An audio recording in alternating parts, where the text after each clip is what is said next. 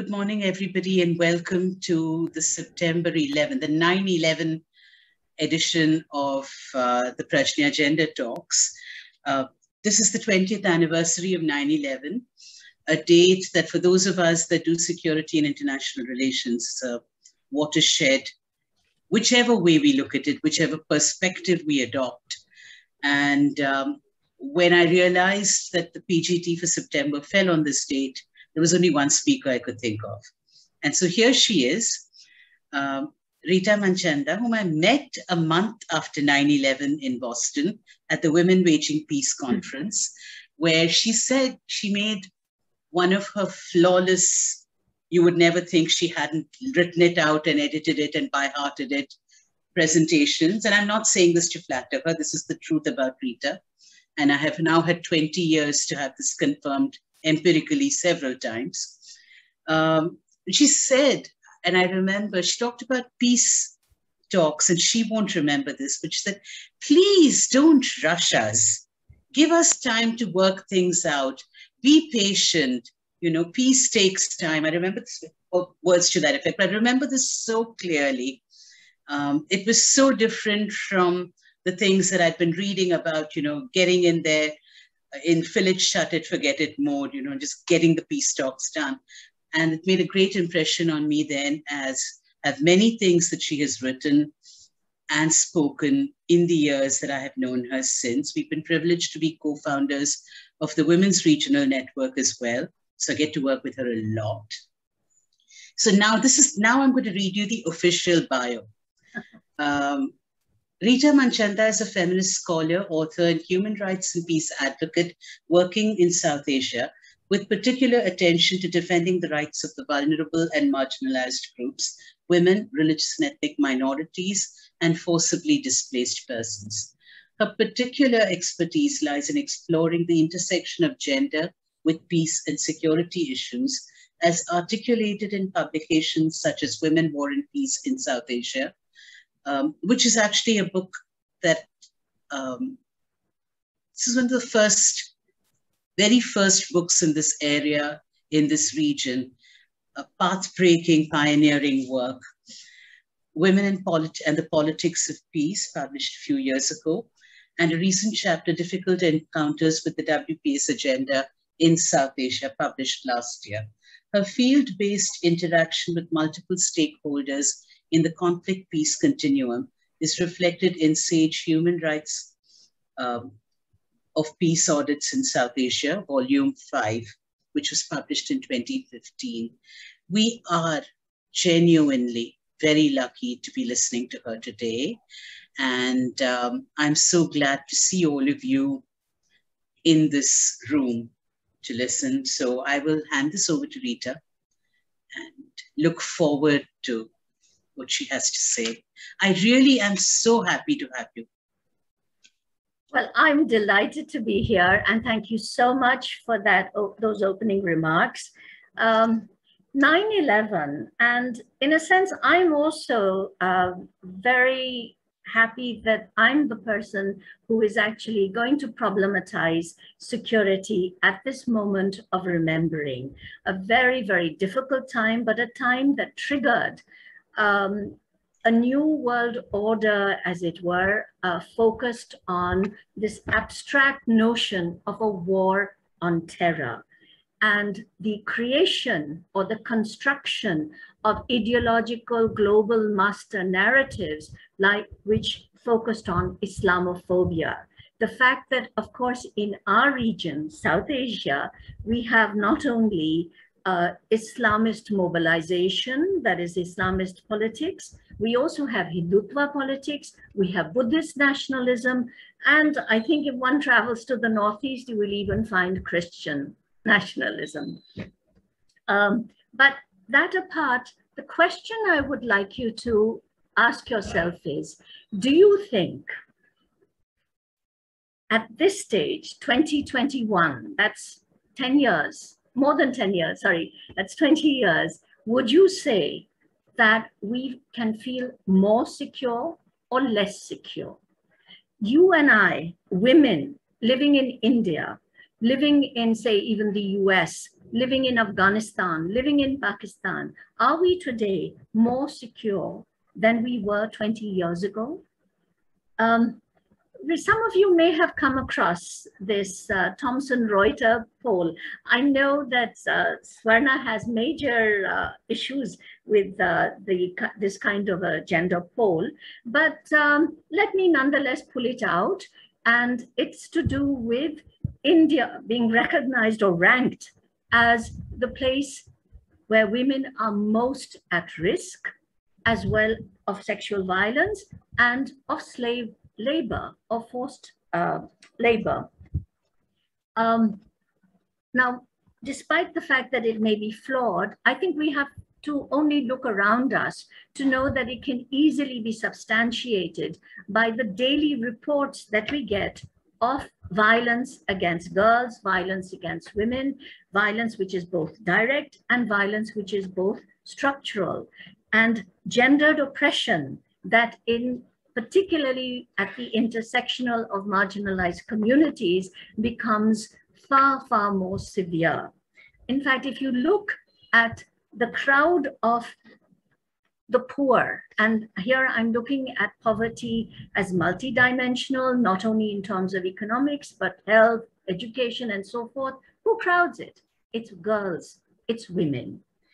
Is there a connection between, say, domestic violence, physical violence against women in the home, in the family, and violence, say, in the backstreet, or violence in public sphere, or in fact, in interstate war? What is the relationship? Is there one? And here I want to actually draw your attention to a concept that has influenced a great deal of feminist scholarship, and that in fact has emerged through the work of both Cynthia Enloe as well as, here I quote, Cynthia Coburn, and it's called the continuum of violence. And if I may quote, gender links violence at different points on a scale, reaching from the personal to the international, from the home to the backstreet, to the maneuvers of the tank column and the sortie of the stealth bomber. Battering and marital rape, confinement, dowry burnings, honor killing, genital mutilation in peacetime, military rape, sequestration, prostitutions, and sexualized torture in war are all linked. Now, we've not actually been able to establish in scholarship the causal link between, say, domestic violence and interstate violence, but there is a great deal of literature, there's a great deal of research to suggest that there is a linkage, that security cannot, that you cannot actually separate security, gender inequality, which is responsible for, or in which violence against women is really rooted in gender inequality, also translates so much into the violence of war, as I hope to unpack. So whose security is served by these state narratives? And what do I mean by these state narratives that define national security threats? There's a lot of literature today to suggest that the crucial element in driving violence, in inciting violence, in creating the conditions for violence, particularly internal violence, has to do with the state narrative of security and the state construction, the social construction of suspect communities. Now, arguably, these state-driven narratives have to do with, in a sense, ensuring state stability, as well as, I would argue more proximately, regime maintenance. I understand there is someone from Sri Lanka. If I look at the aftermath of the Easter bombings in 2019 in Sri Lanka, and the way there was this hyper-jingoistic rhetoric constructing a suspect community, and that is the entire Muslim community of Sri Lanka, you can see the immediate link to regime stability. The regime was tottering post the post this hyper-jingoistic rhetoric. Suddenly it gained huge impetus and much greater consolidation and stability. So one, state stability, two, regime stability in a context of elites jostling for power. But how does it get translated into how you and I get affected?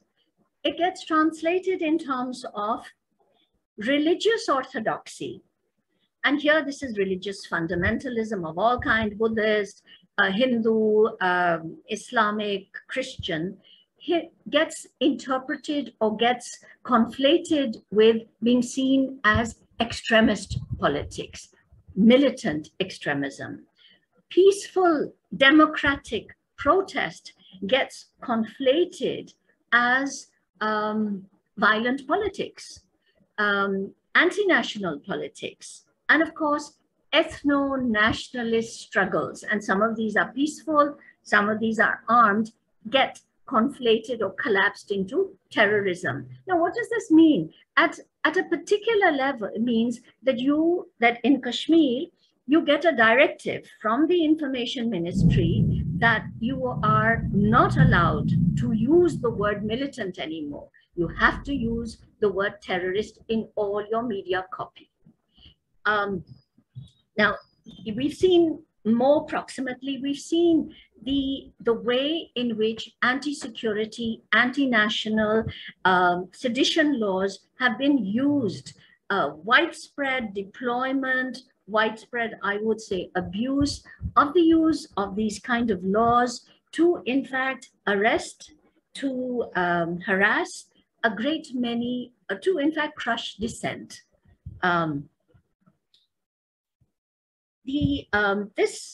So in a sense, the prevailing, now there's also the, and this is global. It's not something specific to India, the crackdown on dissent and the use of authoritarian laws to crack down on dissent is actually global.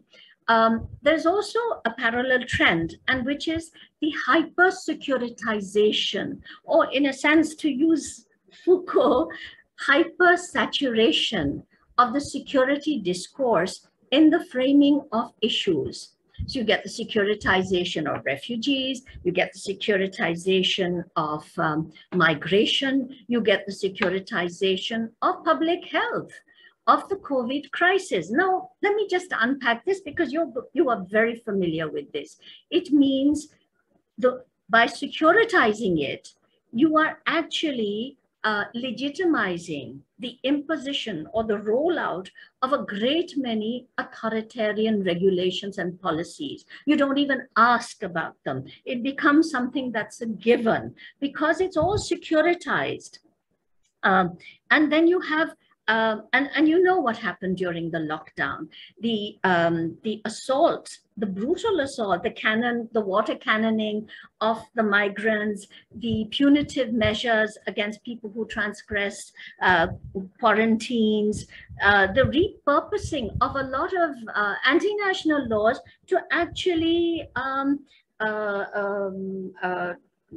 arrest or harass healthcare workers, journalists. I mean, 55 journalists were arrested just in the 3 months of the post-lockdown period. That is till August 2020.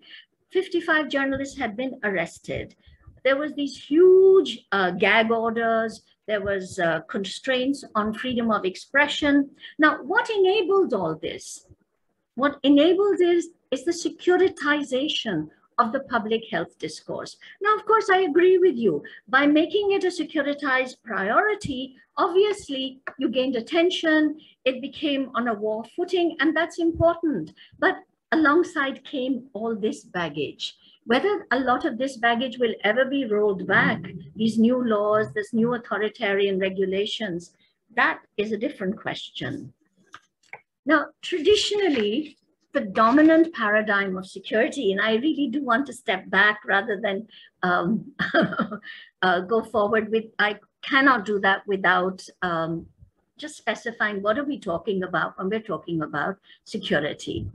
The dominant paradigm of security has been focused on state security and has been a paradigm, a realist paradigm driven by the struggle or competition for power.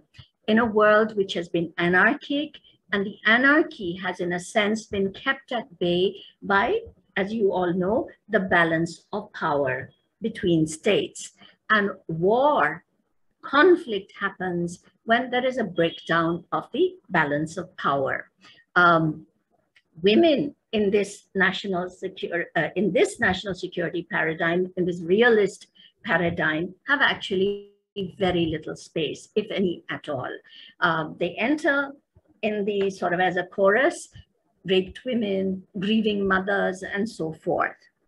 Now, this paradigm was probably sufficient in terms of the World War I, or at least considered sufficient in World War I, World War II. These were largely interstate wars. But as you get far more emphasis on, or the emergence of a much greater focus on internal wars, of the state in conflict with its minorities, or of groups within states in conflict with each other, there was the search for a different kind of paradigm that would be more responsive, more resonant with this new reality, these new wars.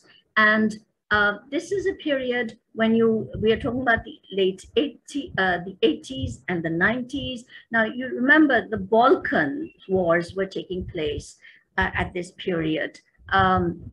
We saw, and of course, the global South, in particular Africa, Asia, in conflict, internal conflicts. Now, it saw the emergence of what is often called the liberal democratic security discourse, shifting the focus away from states to people-centric security. And you have its consolidation in the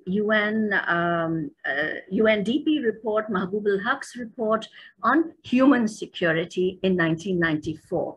It really pushed the template. It widened the concept of security to include not only national security, that is state security and regime security, but also environmental security, food security, livelihood security. In fact, it became an umbrella term that in the end became quite really unmanageable.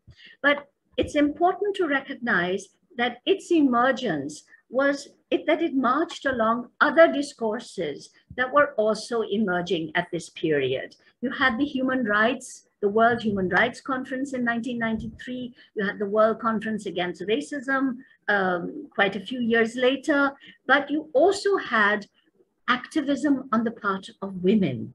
In fact, many women activists and feminist scholars would suggest that the contribution of women in shaping the human security discourse, in pushing for it, actually that they had a very, very important role to play. And here I wish to quote a friend of Swarna's, Betty Reardon, and she says, women's peace groups were among the first to argue that real human security lies in the expectation of well-being that is founded in protection against harm of all kinds, of the meeting of basic needs, of the experience of human dignity, and the fulfillment of human rights, and a healthy natural environment capable of sustaining life.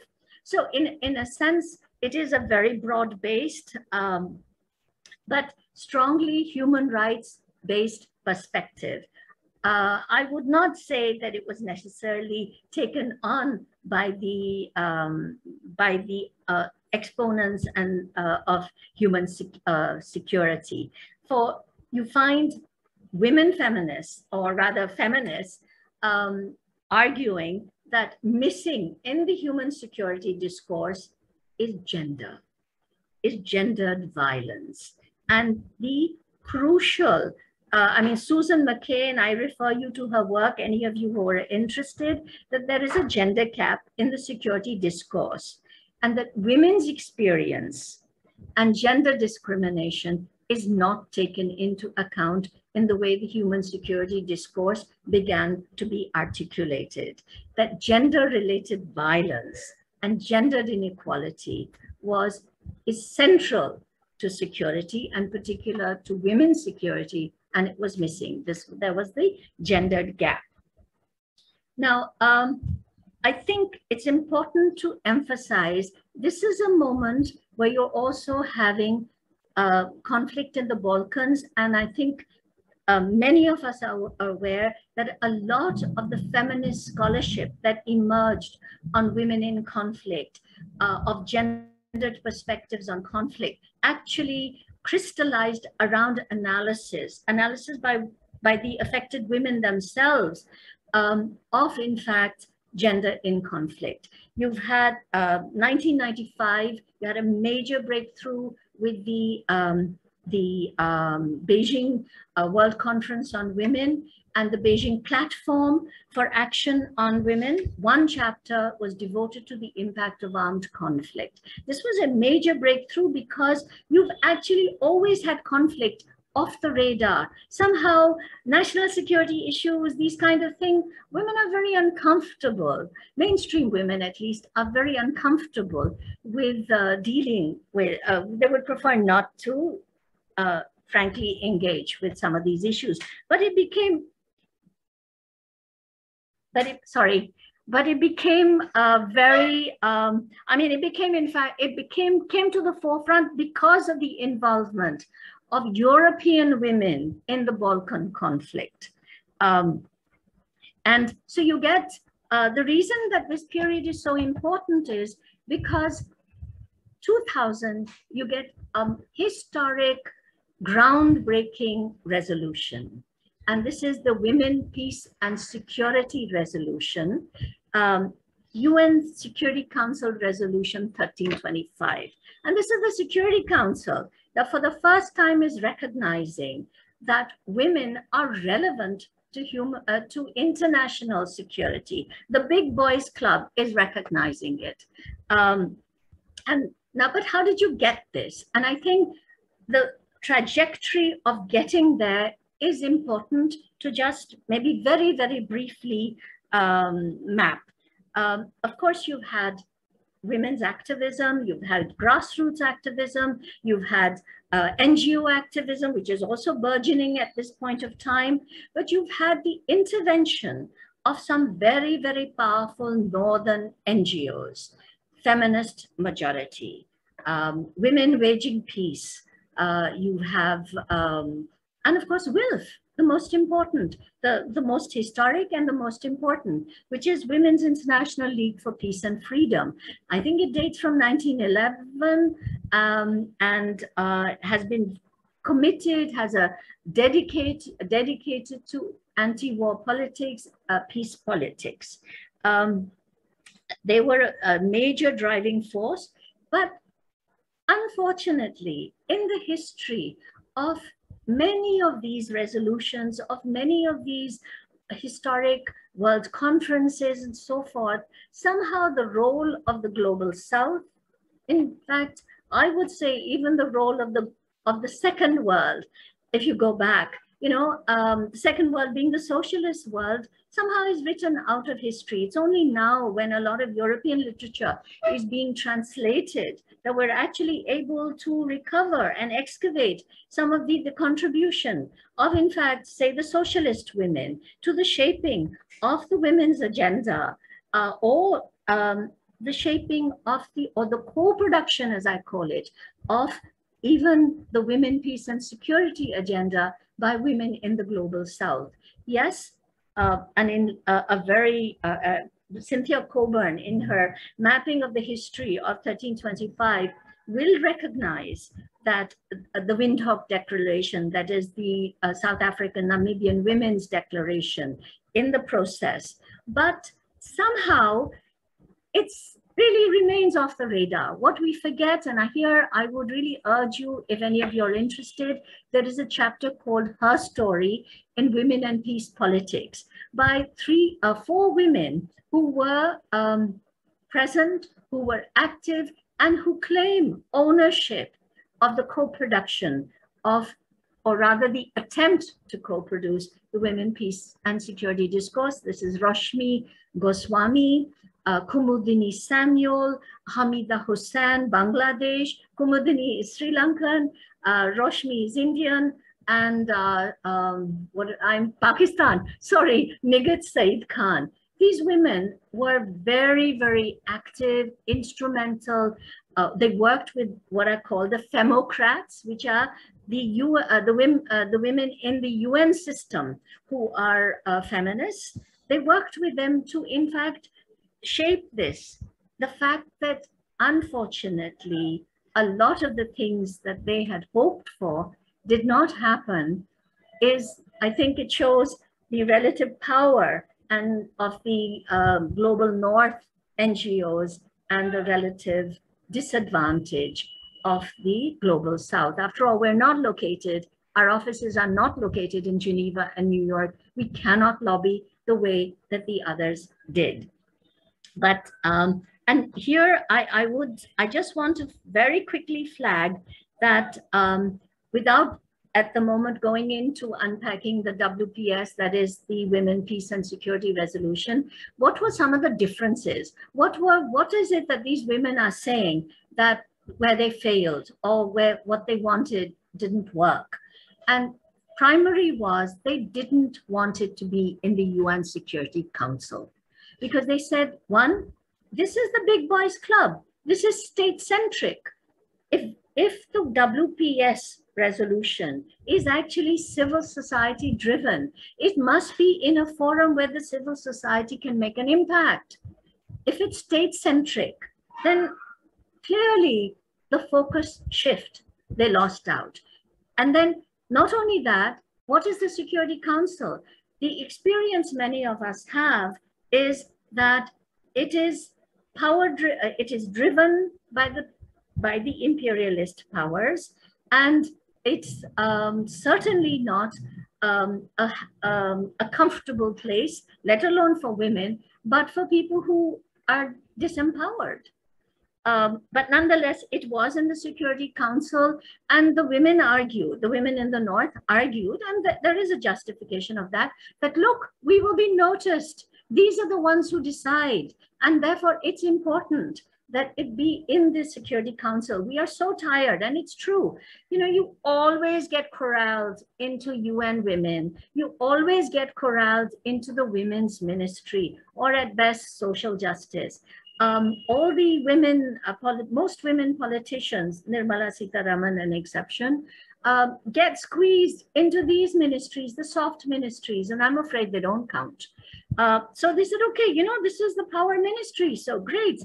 But what did it mean? It meant that certain things were off the agenda. And the primary thing that got off the agenda was demilitarization. Women did not see militarization as increasing their security. And yet the one thing that was taken off the agenda was militarization and, or rather demilitarization and arms control. I mean, how, you know, you have only to go to the Northeast, talk to the women in Manipur, talk to the women in Nagaland. What is it that they're saying? They're saying that we're awash with guns. The guns that a Palestinian woman told me this once. She said the gun that my husband keeps under the pillow, which is meant for actually public, for reasons of public security or for perhaps reasons of even other kinds of violence, is often turned against me. Women human rights defenders talk about the gun that was meant to protect them being used to attack them. So, I mean, you know, guns, the control of guns, of small arms, demilitarization, these were core issue agendas, particularly of WILF, the Women in Peace and Freedom, International League for Peace and Freedom. And yet these were off the agenda. Another thing that was off the agenda was the gender perspective on violence. You know, one of the major contributions of feminist scholarship has been the unpacking of violence and to bring in the role that gender, the multifaceted role that gender plays in legitimizing violence, in the construction. see, after all, what is gender? Gender is not only women. It's the social role that men and women, or rather, the role that men and women are socialized to play. So in fact, the construction of violent masculinities, which is crucial for armies, for aggressive armies, requires the construction of also then passive femininities. And that you need this sort of unequal gendered power relationship is what actually enables wars. There is a brilliant book called by Kathleen Barry called Unmaking War, Remaking Men. And this whole question of bringing in the gender perspective on violence, on the unpacking, the need to unpack violent masculinities, that was off the table. And the issues of social justice and socioeconomic and social justice concerns were also off the table. Structural reasons for conflict were off the table because, and you know, if you look at, and here I refer you to a very early book by Kumari Jayawardene, Third World Women and Nationalism, a huge pioneer in the 1990s, and in which she talks about the importance of women's mobilization, of women's collectives being actually part of the larger. And she says the strength of women's collectives is that they are part of these larger broad-based movements for social justice and for socioeconomic equality agendas. All that is off the table. In fact, you know, the only resolution that you get is when I think Vietnam was the president of the UN Security Council, and they got a resolution which talked about socioeconomic rights for women in the WPS group. There's a WPS group of resolutions. That's off the table generally. Then the flattening of the diversity of women. You know, we say women, peace and security. Women in Kashmir have a very different understanding of security than you and I sitting, say, in Chennai, in Bangalore, in Delhi. Muslim women have, marginalized women have a very, very different attitude to security. If you're living on the border and you see a man, a uniformed soldier, you will react, that woman will react differently. You cannot conflate the security experience of women in the North and the security experience of the women in the South, global South. You cannot essentialize, you have to contextualize. So they said, look, one size doesn't fit all. And you had, of course, then the whole discourse of brown women, white women, and so forth. And finally, and this I need to credit Meenakshi Gopinath, the founder of WISCOM, the emphasis on what is called the dialectic of victimhood and security and agency. You know, the one thing that is actually focused on in the women, peace and security discourse and the women, peace and security group of resolutions is protection against sexual violence. What does that do though? You know, you've got a huge infrastructure now. We've got a special rapporteur against violence against women in conflict, sexual violence against women in conflict. You've got actually an apparatus which you don't have for anything else.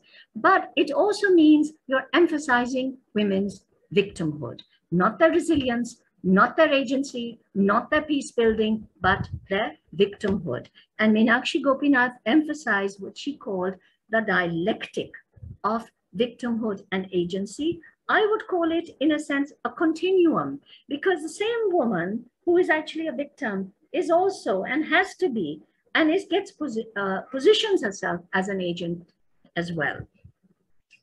So these were all off the table. Why were they off the table? Because it was being shaped within the Security Council, and it was the global North women who were actually driving the process. Although the initial impetus, the initial movement and textual work on the resolution was a co-production one in which the global South women were equally involved, and in particular, South Asian women had a very large role to play. Now, I'm just going to very, very quickly flag. So what are the pillars, what they call the pillars of what we have today in the Women, Peace and Security Resolution and the Women, Peace and Security Agenda and Discourse? The 3 Ps, as they're called: participation, and this is a big plus point, the participation of women in all processes of decision-making in conflict. That is refugees, that is displacement, that is peacemaking, that is in conflict management, in reconstruction, so forth. Absolute plus point, but what has it got translated into is numbers, which means you can get proxy women. And, I've been looking at Nepal, it has lovely quotas, 33%, but who are the women there? Are their voices heard? Are they able to access the networks of power, or are they actually marginalized? Afghan women, I think you got 27%, or you had 27% earlier in the representative politics. What did it mean? It meant that because of the levels of insecurity, the women who actually got in were connected with warlords, were proxies for them, or they spoke for their ethnic community. There were a few, and I can identify people like Faruqi. Anyway, there were a few who were really still connected with the women's networks, and they took their strength and inspiration from them, but there were very, very few. So in a sense, participation got reduced to mere numbers, a numbers game, and eventually didn't translate. But nonetheless, it's still an achievement. We're still pushing for women in peace processes, women in peace building, and so forth, and women around the table. But then there is, of course, protection, and as I've said, the overemphasis on sexual violence. Unfortunately, the way and the major instrument for the implementation of WPS is the National Action Plan. A lot of countries have national action plans. In fact, most countries have national action plans, but even India does. But our national action plan, like the Canadian one, like the Australian one, starts at our borders, looking outside. We have no conflicts within our countries. So what are we going to look at? And I'm afraid the Canadians used to say the same. Right now, I think there's some enlightenment. The US says the same. The British say the same. We're looking out rather than looking in. Feminists are, of course, contesting this. Then you have also prevention.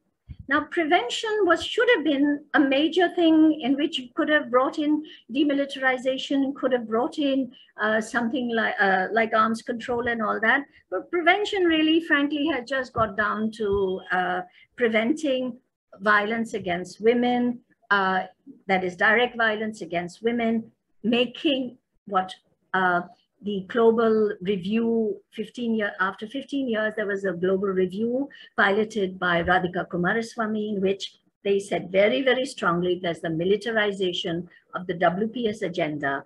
And what you're doing is you're trying to make war safer for women.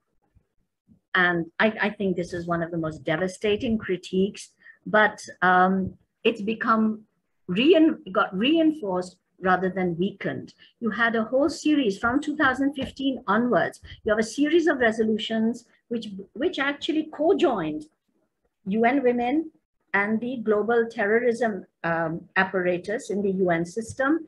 And you brought in women, you brought in the gender equality agenda as a part of countering violent terrorism. Or violent extremism, the CVE, and the preventing of violent extremism. You see this in Afghanistan, you see actually this in Kashmir too, but let me just focus on Afghanistan.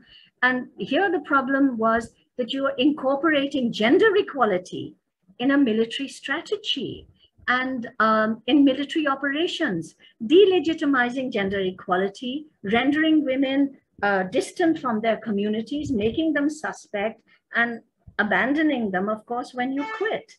And of course, what it emphasizes is motherhood politics, which of course, again, reinforces women's passivity, women as victims.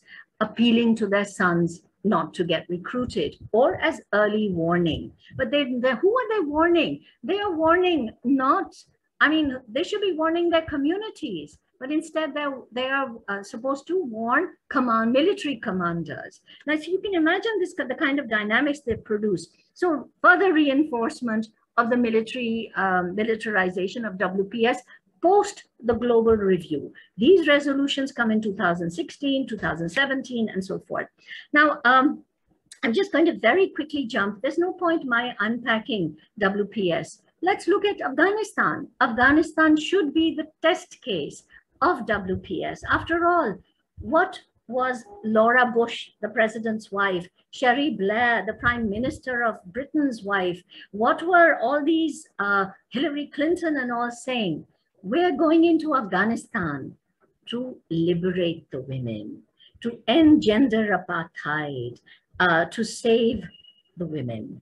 Gayatri Spivak, in her inimitable way, of course, puts it, these were white women or white men wanting to save brown women from brown men.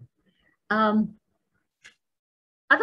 you see, if you didn't have this moral patina, otherwise, what you would have got was, you would have got merely the, sorry, just one second. You would have, you see, you needed a moral patina. Otherwise, what was it? The attack post 9/11 was a revenge attack by the Americans, to just reduce it to smithereens, Al-Qaeda. It was, the invasion of Afghanistan was what? How do you justify it? Here is a non-state actor that has attacked you. Instead, you attack the state. You may not recognize the Taliban at that point, but it was still the government. You attacked a state. So how are you going to defend it? How are you going to morally legitimize it? How are you going to persuade people to sacrifice their lives? By bringing in gender and bringing in saving women, protecting women. But it's interesting, and you know, you follow the parallel trajectory of the development of the women, peace and security discourse and the Afghan UN involvement and the international forces involvement in Afghanistan. You find UNAMA, which was the agreement for the UN's presence and involvement in Afghanistan, makes no mention of WPS. It doesn't mention UN Security Council Resolution 1325 till much, much later. In fact, the NATO forces don't mention anything to do with WPS till 2010. In fact, it was in 2010 that they, or rather 2008-9, and in 2010, they actually brought in a gender advisor. So it's much later that actually there is an interweaving, and this is all the Security Council, There is a very, very good study by Claire Duncanson and Vanessa Farr on the case of Afghanistan and the WPS agenda. And their statement is, it did more harm than good in Afghanistan. I'm, not going to unpack it. I just want to read out to you some, or rather pull out some key findings on an official audit done by the US government itself. Their special investigative general who was, it's called the CIGAR report, and the CIGAR has a gender equality report. There was something like, and we don't know the real figure, frankly, $1 billion is said to have been spent on promoting gender, supporting gender programs by the US in Afghanistan during this 20-year period. But nobody knows how much. Why don't we know how much? Because as the CIGAR report says, state and USAID have not consistently tracked or quantified the amount of money dispersed for projects which directly or indirectly support Afghan women, girls, or gender equality goals. Therefore, the full extent of US spending on gender programming is just not quantifiable. There is a very spicy article by Rafia Zarkaria, a Pakistani columnist, on what a mess the US has done or white women have done in Afghanistan. Look at it if you feel like being titillated. But she does quote that one of the biggest projects that the Americans had was something called Promote. And they spent $418 million on this. And the objective was to provide Afghan women with training, internship, and jobs. When the program was audited in 2016, it was impossible to trace where all the money had gone. And the influx of cash, as she says, it wasn't only a question of that it was wasted, but most important, that it distorted, it helped kill indigenous feminisms that might have worked to achieve more culturally appropriate goals. The aid economy meant that Afghan women activists abandoned their own program and rushed to implement American ones. Look, all of us who have been part of the NGO system know what distortions funding creates. And even the SIGAR, that is the official audit, says that there were 24 US aided programs, gender-related programs. And but they were based on assumptions that were ill-suited to the Afghan context and the challenges that women and girls faced, which is of course why you now really have a situation of two Afghanistans. You have these women, feminists, I would say Afghan feminists, in the urban centers, and you have the entire rural population, which was not touched by, or relatively untouched by any of these gender programming goals and things. And we keep asking ourselves, why is it that there was no support for, in fact, the previous regime? Because there was no organic root of the previous regimes, that the gains for women during these 20 years were gains localized with just a very, very small minority of urban women. Of course, for them, it's hugely important. And it is really a sad irony of entrapment that feminists, and Rava is the only one that held out on this, that feminists, whether during the Soviet period of occupation, or in fact, I would say the American period of occupation, they have supported the occupation because of gender equality goals. Rava, as I said, that is the Revolutionary Afghan Women's Association, is the only one that opposed it. So you end up with feminists actually supporting imperial occupation. But that's the way it goes. Now, I know I'm running out of time, and I just want to, just three things that I'm going to pull out. One is that one of the pathways which went awry in Afghanistan in terms of gendered interventions was the absolute focus on militarization. You had militarization focused by, after all, you know, the US didn't go into Afghanistan to build the country. By default, it ended up doing a bit of that. But most of it is investment in the military sector. And even gendered programs, a lot of the investment was in security sector reform, which eventually got reduced to bringing in more women into the uniformed forces. Now, I want to just focus on this because this has repercussions for all of us, or implications for all of us. Do you think that more women in the militaries, in the uniformed forces, makes for security or for less security? Is it desirable? Certainly it's desirable for gender parity and for gender equality. But is it desirable for security? You know, recently there was a news item 2 days ago that the bastion, masculine bastion of the National Defense Academy is going to open its gates for women recruits to join the defense forces. Great. That there has been an expansion, a horizontal expansion of women's combat roles. And there's this lovely photograph of women riflemen patrolling the LOC, that is from the Assam Rifles. But the question I want to ask is, by folding more women, or by folding in larger social groups larger areas of society into militarized culture, into the militarized institution, into expansion of military influences, military goals, military patterns of behavior into civilian life. Are we increasing security or are we increasing insecurity? Now, of course, here I would say it's important to add the caveat that high securitized situations bring out different responses depending on where women are located. Obviously, Kashmir women would find this an extremely insecure situation.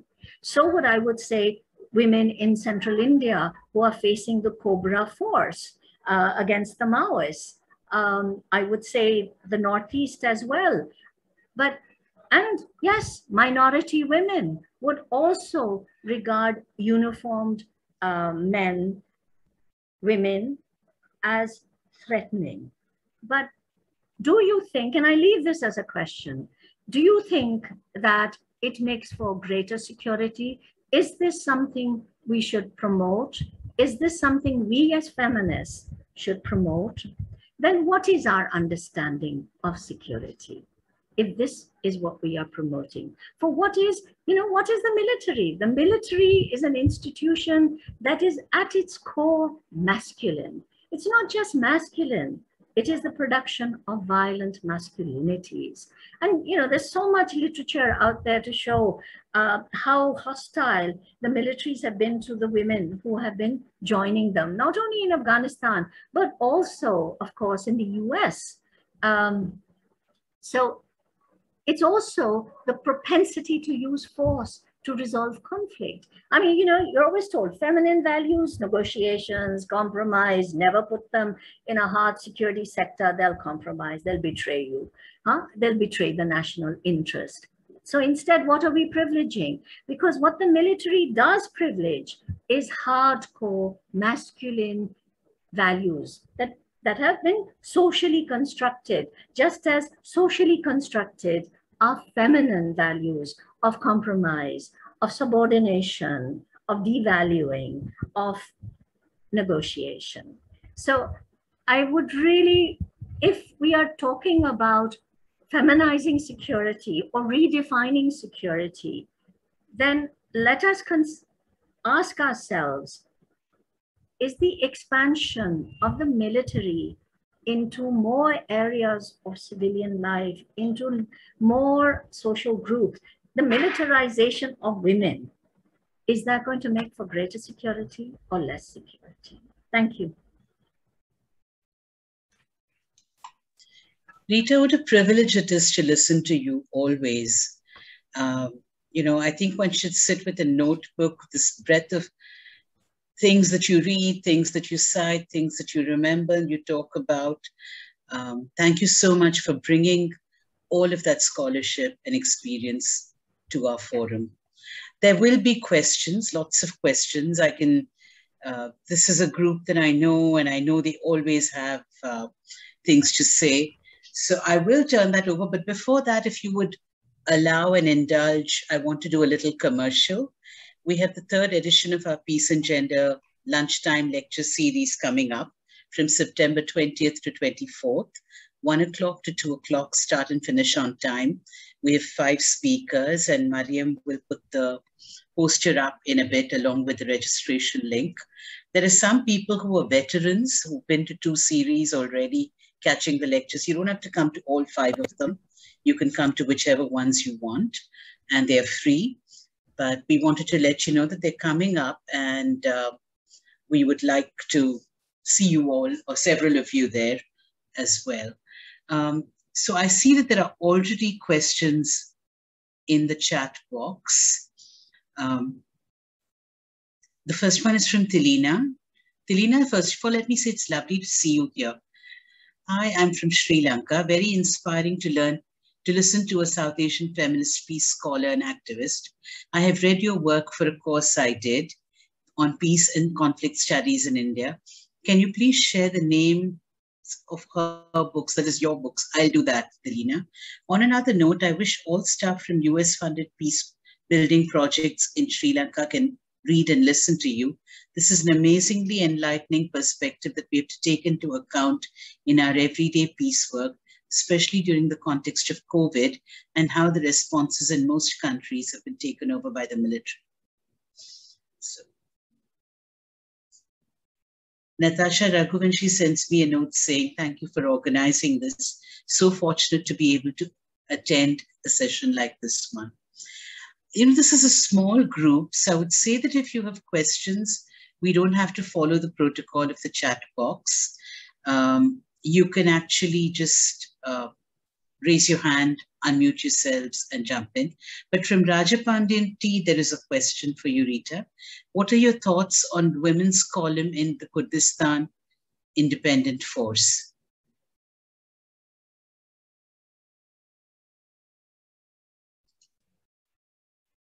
Okay, while I have met in large assemblies women who have come from Kurdistan and are part of the Kurdistan movement, I am not too familiar with the Kurdistan column, which I would think is a militarized force. But I think the question one has to ask is, one, that it's important to recognize the very large presence of women or the mobilization of women in the by non-state actors in the ethno-nationalist struggles. But having said this, and I think that is one of the problems, because if you don't recognize them, then when it comes to demilitarization and peace processes, they tend to get sidelined or forgotten, as we've seen in many what they call DDR processes. But and since you may be, and you are likely to be far more familiar with the Kurdistan column, the question I would ask you is there a participation? Is there equal participation? Are they what Radhika Kumaraswamy called cogs in the wheel when she talked about the LTT women?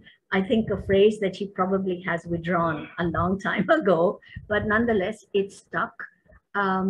Is there possibility? Are there any kind of gendered power revolution taking place within the Kurdish struggle to show, in fact, the inclusion of the women's agenda in terms of what they're asking for? After all, the fight for equality, the fight for assertion must also include the fight for gender equality. Is it incorporated in the agenda? Regrettably, most of these struggles, even where women are there in large numbers, and I'm thinking of 40% of the women of the Maoist in the People's War were women.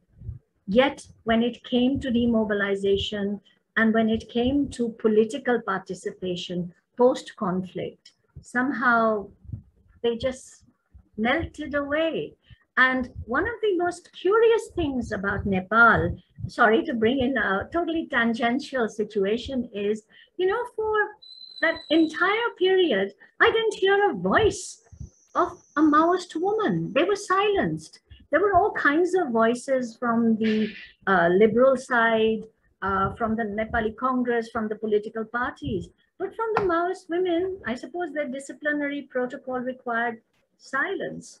So when they got, in fact, shunted out, there was nobody to speak for them, including Hisla Yami, who had a ministerial position. But let me not digress too far onto this. I would say that, frankly, one of the concerns is that in this dark agency of women, and I think it's important to recognize women's agency and their involvement in militarized, violent politics, and the importance of, in fact, bringing in resistance politics in the WPS agenda even, and it's not there, is that we also need to demand, and we also need to ask, is there any scope for leadership? Is there any scope for reworking gender inequality, for reworking gendered power relations? Or are they just cogs in the wheel? Are they like the comfort women?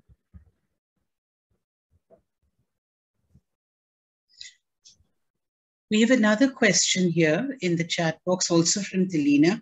Delina, would you actually like to unmute and ask your own question? I can read it out, but would you rather do that? And then we have Soumya.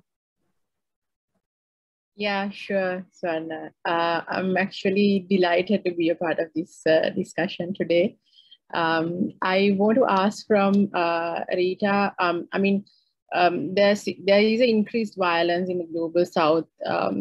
And also I have noticed that there has been criticisms on the role of UN, particularly the UN Security Council, that they can't be neutral anymore and they have to intervene. I have also noticed that this is in the discourse now more than ever as a feminist demand from countries like Sri Lanka, Myanmar, and Afghanistan. But I may be wrong because I'm like a different generation. I'm from a different generation, so correct me if I'm wrong. So what I would like to know from you is what your thoughts on the UN Security Council failing to do justice to women in these conflict-affected countries because of UN's neutrality.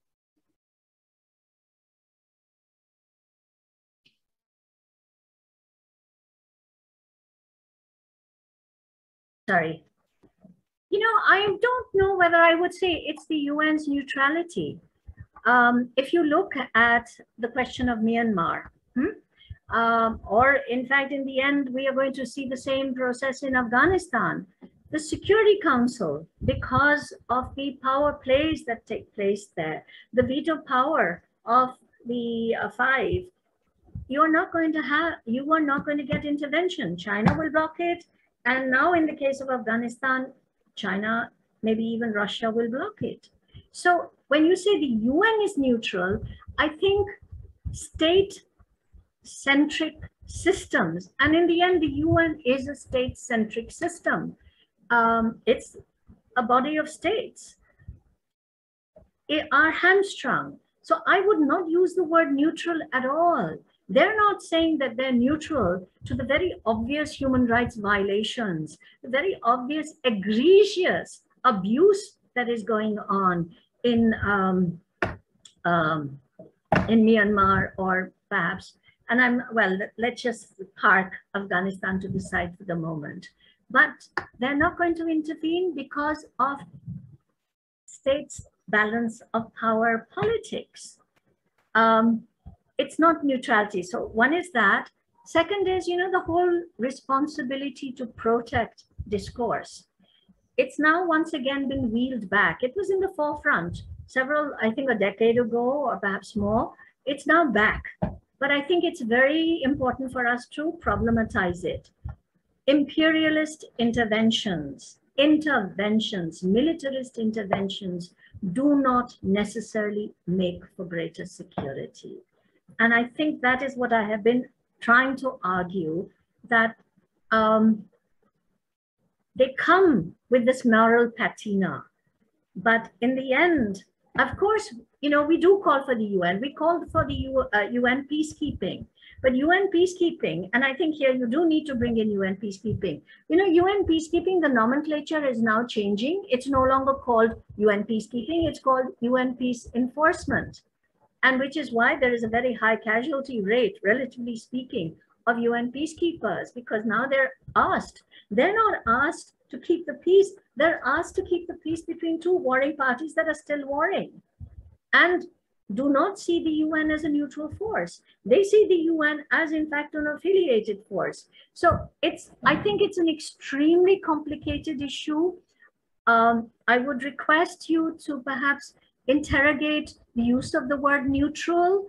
I would ask you to problematize encouraging doctrines like the responsibility to protect, because you may not regret what you get. But yes, that does not mean that we will not call for the UN to act and to stop genocidal violence and to question. I think one of the most blunt instruments is sanctions. It's not at all desirable, because you say, okay, you don't want military intervention, then do you want sanctions? No, because who do sanctions hurt most? They hurt the most vulnerable, and they are the ones that we align with. So I would just say that this remains an extremely complicated issue. And while, of course, I want somebody to stop the military junta in Myanmar, but do I really want international intervention, and what kind? And if the UN come, who will control the UN? After all, Afghanistan was controlled by UNAMA, but who controlled it? The US.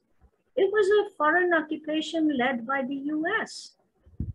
And let's not, beat about the bush. So, sorry, frankly, one is still muddling one's way through this. Thank you so much for that. Soumya? Thank you, Swarna. Hi, Rita.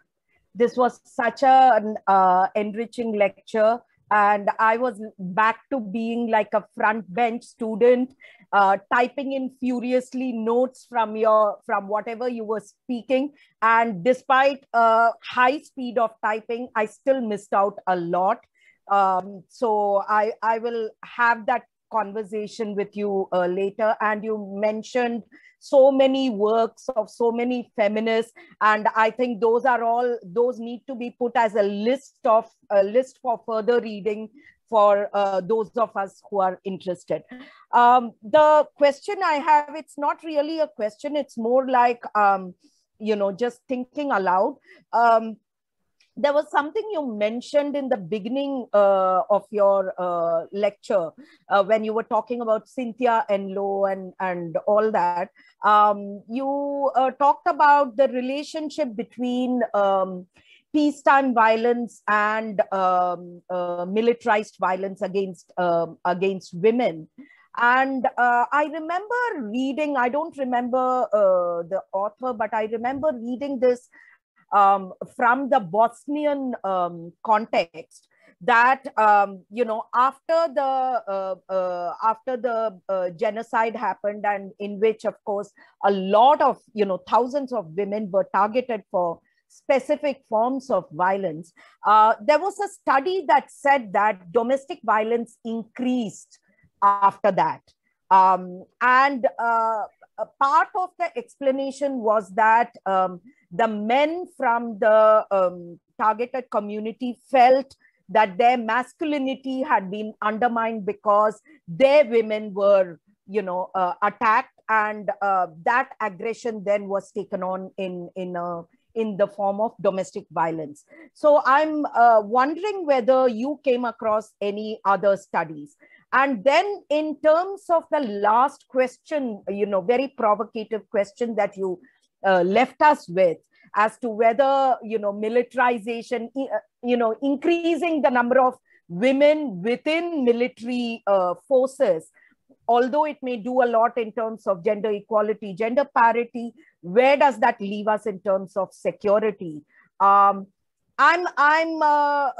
then wondering whether, I'm also wondering, women being in the military or even the police or other security forces, what does that do in terms of their equation within the family, within the family as well? Is there going to be a change of equation there, which may be positive? At the same time, if they are going to imbibe this very masculine, aggression, violence, dominance kind of a narrative once they join the security forces, that's not going to do much in terms of the security. So gender representation within, women's representation within these forces and asking for demilitarization, are these contradictory demands? And what is the tension and dilemma there? That I'm just thinking aloud. So I hope you'll be able to respond to some. Thank you so much, Soumya. And I'm so glad that you are here. And I really deeply appreciate your comments. I want to just pick up on this whole continuum of violence and the studies that are available. You mentioned the Bosnian one. What was, and more are emerging, but they're largely seen as anecdotal, or they're seen as very context specific. I want to refer to another one, and because you see, this is something that we're being challenged constantly. When we say there is, they're saying, okay, demonstrate the causal link. It's very difficult. You see, you can establish a correlation. And I think the Boston study, it's not, the person who wrote it is escaping me, and it's somebody I know, which is why I'm upset. But they were able to establish a correlation. They were not able to establish causal link. And there is a very definite difference. But you said, are there other studies that evidence this? Kashmir, the Médecins Sans Frontières, they did a survey in 2011. I don't know if they did a subsequent survey in which they looked at sexual violence. And they found that in Kashmir, there was one of the most highest, 1 in 11 person had actually undergone an experience of sexual violence.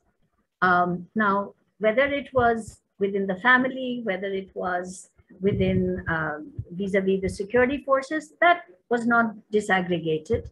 What was that they had personally experienced? 1 in 11, that's a very, very high number.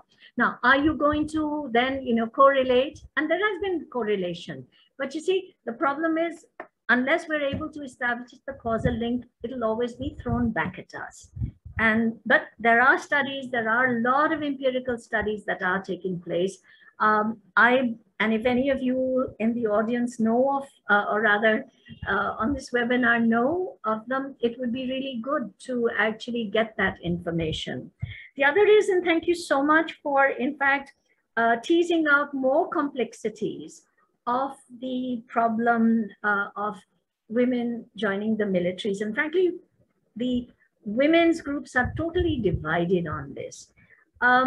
It's much easier to say that we have some understanding that, the increasing number of women in the militaries, and in some places you're getting, 20%, 30%, which is pretty large, is not making for any kind of an institutional change in their culture. That question is one that is being asked. That's a question that is being studied. But the question you asked, which is, those women who join the militaries, is there actually does women's empowerment or does the gender parity, gender equality in the military, because of their presence in the militaries, actually translate into the reworking of gender relations within the family? Frankly, I don't know. I mean, I'm sure there is work on this. I don't know, but it's a very valid question. I would have my doubts, because have we seen that earning? I've always asked myself this: women in Kerala are earning, but has it made for really a redistribution of gender power within their intimate family? It looks as if it hasn't. But this is a very different aggressive culture of the military. How do they bring it to the home? How can they not bring it to the home? How can their familiarity with weapons not actually make for greater insecurities in the home?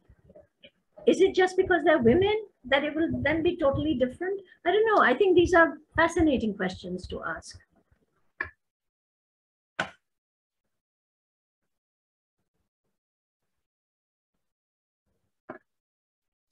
We have another 13 minutes for questions or discussion, if anybody has.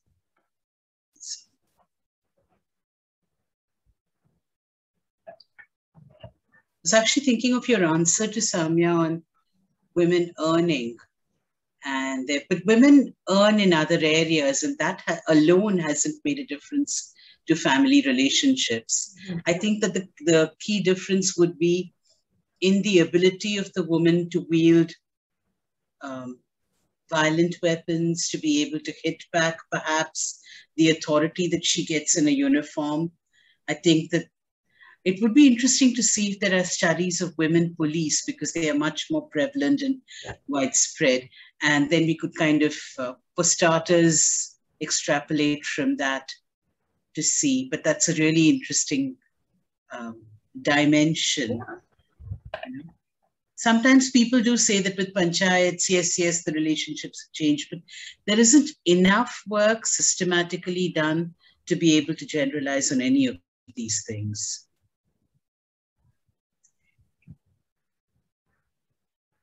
You know, if there is a moment, I want to just do some propaganda.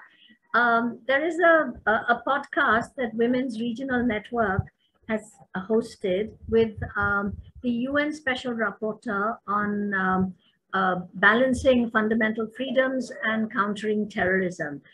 She's a professor of law at Belfast University, Fionnuala Niaulen, Irish. She takes on the Women, Peace and Security group of resolutions. And she says, this is a moment of reckoning. It's a moment of reckoning, not only for states, but for all of us women networks, women collectives, who have invested so much energy and faith in the 1325 agenda.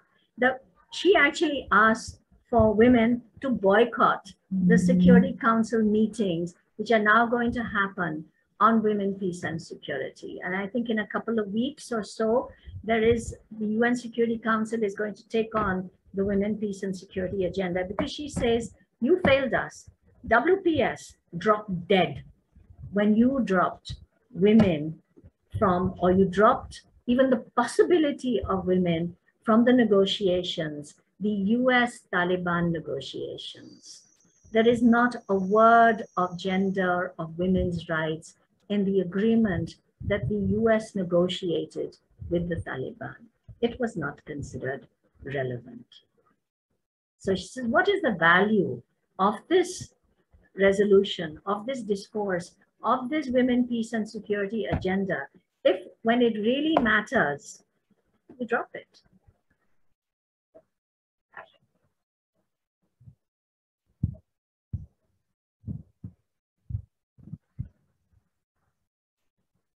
Trying to find the podcast link to place in the chat. Just found it. I think this is the correct one. But this is a whole series of podcasts that WRN is organizing, and I, urge you to check them out. Soumya and Priyanka, since you are both here, do you also want to promote the upcoming theater, interactive theater? Please. Yes, of course. Thank you for the platform, Swarna. Hi, Rita. I'm sorry a little late because I had another official meeting going on, but I heard snippets and it was fantastic. So lovely to hear you, as always. Soumya and I here on behalf of WRN India are very happy to let everyone know that we are hosting a fabulous event this month, and which is an interactive play. It's by a theatre group, El Pueblo Theatre Group, where they're going to be talking about and presenting a play about the intersectionality of gender and COVID. And we have put up the poster and we have shared it. There is a registration link. There are 4 shows that are happening this month. We've kept it a little late in the evening. It starts at 8 p.m. Indian Standard Time. And you just need to register on the link, and then we will send you the tickets, the online tickets to access the shows, because we want to make sure that all the 4 shows have an even distribution of the audience. But we've seen a preview and it looks very exciting. So we would love you and really encourage all of you to join us for this show. Soumya, would you like to add something? No, I'm just trying to get the poster and the link so that we can paste it here in the chat box so that, everyone can have it. So I'm just trying to get that done. But other than that, I think there's a problem with attachments in the chat. So if you can just put a link to the poster or the event, okay, that would be good. Okay, fine. Yeah. You can just paste the registration link also, Soumya. Yeah, I'm trying to do that. Yeah.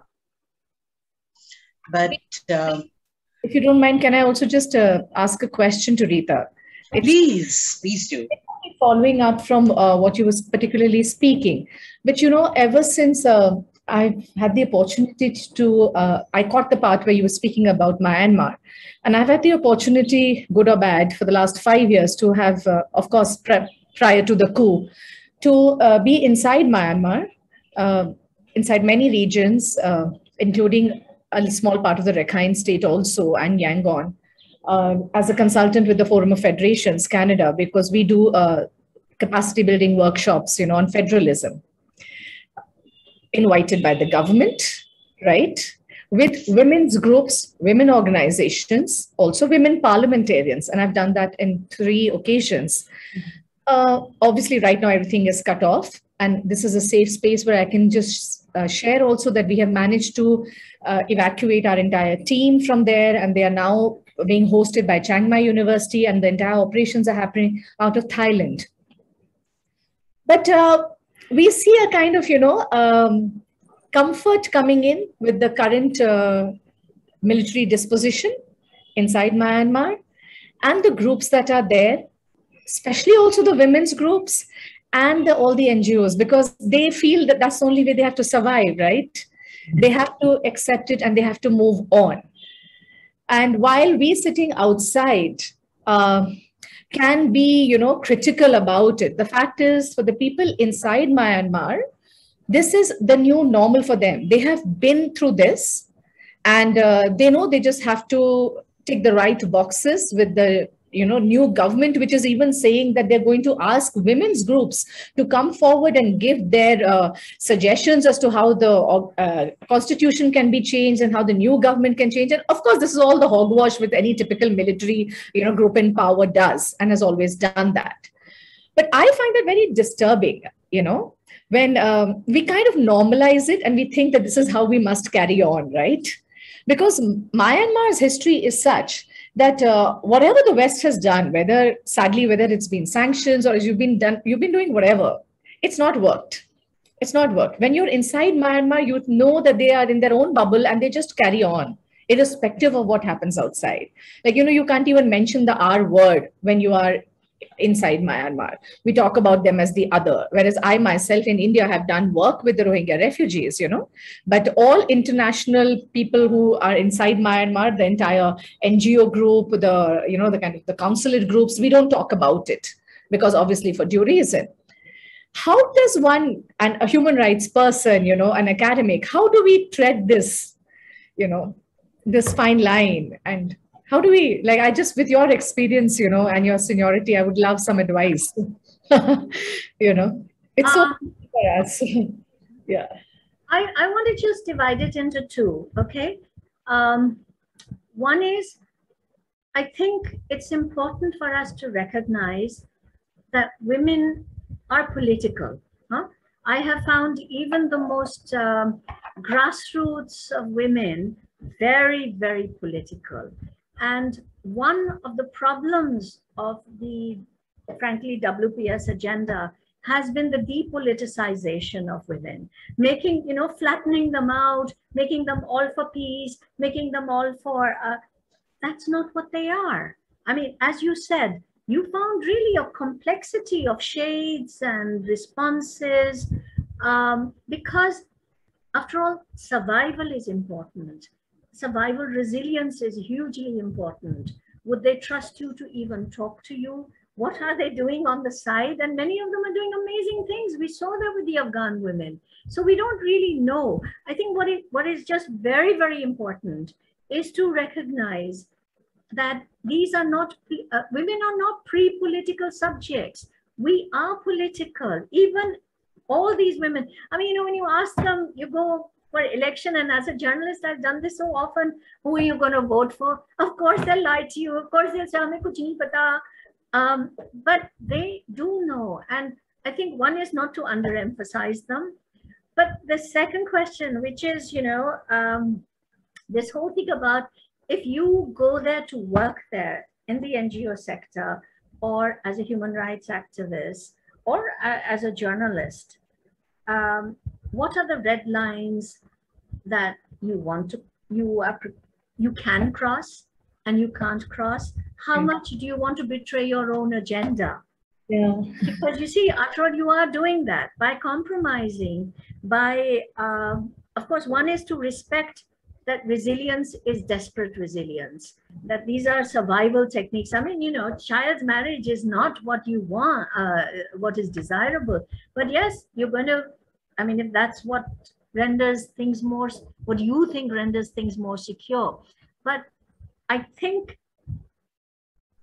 frankly, a lot of people get out. And in the end, beyond a point, you know, you can't legitimize. Then you're becoming like, then you're no different. Yeah, we cannot, absolutely. And, but these are very tricky questions because good people are there. I don't want to judge them. I know they're providing humanitarian assistance. And if the provision of humanitarian assistance or capacity building requires discretion, that's different. But if it requires actually condoning and legitimizing, that's where you draw the line. At least that's... Yes, of course. Thank you so much, Rita. Swarna, if you don't mind, can I plug something else here on the forum? Just want to let everybody know that the Global South Women's Forum meet is happening 2021 next week. It's a 5-day conference. And from India, from my university, we have a session that we are hosting. We've been given a 2-hour slot on Wednesday, where we are taking a session on women, marginalization, and climate change narratives from the Global South. It's going, if you register for the workshop, the international workshop, and if you can please come and attend our session, because we're going to have an interactive 2-hour session with myself, my PhD scholars, musicians, artists, poems, and paintings, and talking about women, environmental change, and marginalization in those 2 hours. So this is the Global South Women's Forum 2021, and it's starting next week. And from India, we have our session on the 15th September. So I'll just see if the link is available, and I'll just share that here too. Thank you. Thank you, Priyanka. Thank you, everybody, for coming. I knew this was going to be a fantastic session, and so it has been. Thank you so much, Rita. I know that we are all overcommitted, and 9/11, I was very lucky to, I think, book you before anyone else did. So keep coming. You know, this is also a platform that all of you own. This is not just something that we do in the corner in Chennai. Anybody wants to put something out, do something, you know, we're here. So I really hope that I will see many of you again. Many of you, like Natasha, come regularly. And so it's lovely to see Kanal Marie. We're so happy to have you here all the time. It sort of makes us feel like, okay, we're still doing the right thing. So we hope to see others often as well. And some of you, I think, maybe at the Peace and Gender Lecture Series. Until next month, second Saturday morning, 10:30 to 12 October, we have a speaker, Divya Kannan from Shivnadar University, speaking on her research, which is a completely different topic, but yet exactly the same. It's on inequality and social justice and change, and a little bit of it will be, I think, COVID related, of course, because